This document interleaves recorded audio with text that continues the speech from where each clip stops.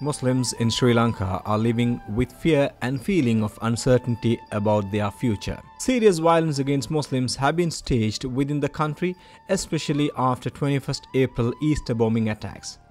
Recently, Sri Lankan Muslims are experiencing attacks not only on their properties and businesses, but also to practice their religion and to wear the dress of their choice. Muslims in Sri Lanka are a minority community with less than 10% of the entire population of 20 million in the country. They had a healthy relationship with the majority Sinhalese Buddhists in the history, except a few isolated incidences. Unfortunately, this picture has changed since 2014 when the hardcore extremist Buddhist organization Bodubala Sena started its anti-Muslim campaign. The secretary of Bodubala Sena, J.nisthar, has openly conducted anti-Muslim propaganda in a rally in 2014, which started a series of violence against Muslims and are continuing until now.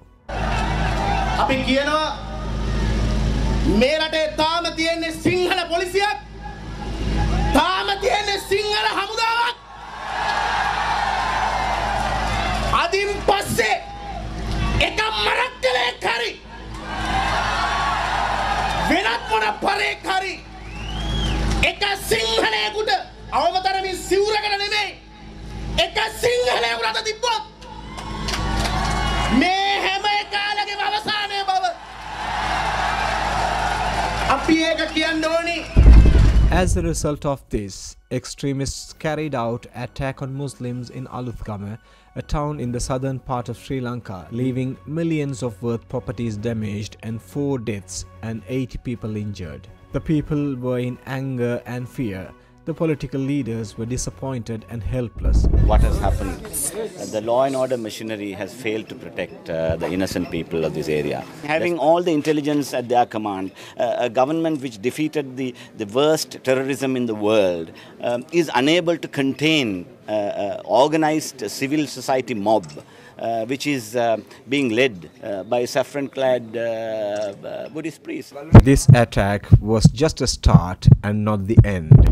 In February 2018, a group of men claimed a Muslim restaurant in Ampara town mixed some tablets causing male sterilization to the food served to Sinhalese and started violence against Muslims in the town. A Jummah mosque was completely destroyed. A state minister, Muhammad Haris, who visited to assess the damage, was threatened by the group of Sinhalese mob in front of high police officials. Few months after this, another series of mob attacks unleashed in a city close to Kandy in the central province. Again, Muslim houses, mosques and shops were the target. Muslims in Sri Lanka are in fear at present. Their houses are attacked and the shops are looted. Thousands of Muslims were arrested under emergency law without proper reasons. A lady was kept in prison for nearly 3 weeks for wearing a frock with a picture of ship's steering wheel, but the police has accused as it's a symbol of Buddhism, which is not true. It appears that the police officers have arrested her with a plan.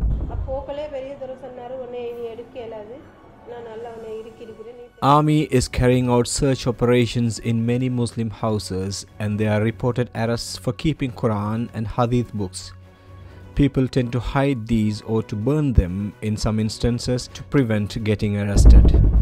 A false news on a leading newspaper featured accusing a Muslim doctor illegally carried out sterilization on Sinhalese mothers while performing caesarean section.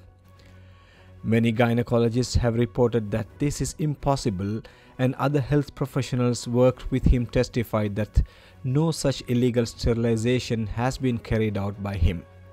However, this doctor is still under remand for almost a month.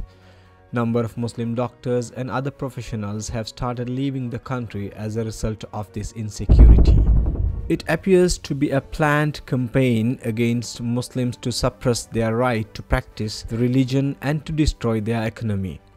Anti-Islamic ideologies are being promoted among the majority Sinhala Buddhists through social media and some racial mainstream media in the country. Some of the high authority Buddhist monks also have started to spread hatred speech against Muslims, requesting the Buddhists to refrain from buying from Muslim-owned shops. A chief priest from Asgiriya chapter, which is one of the 2 Buddhist monasteries that holds the custodianship of sacred tooth relic of Lord Buddha, has made such open statement recently.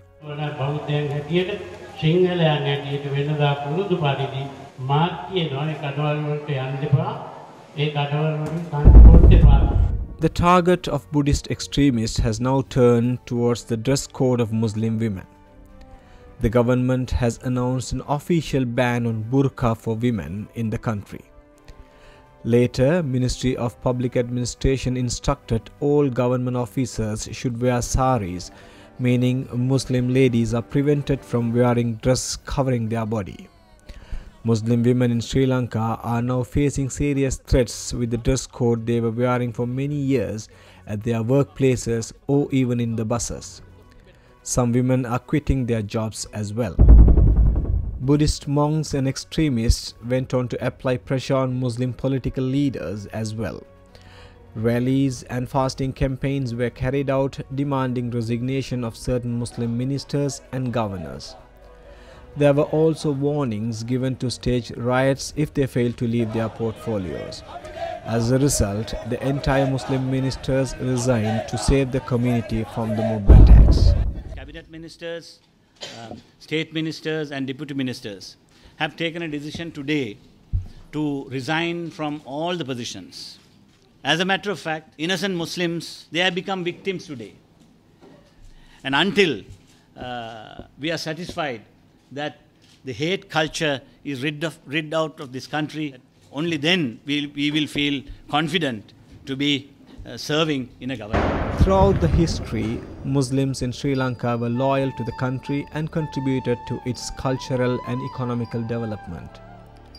Following the Easter bombing attacks, they are pointed and all kinds of human rights violations are prevalent.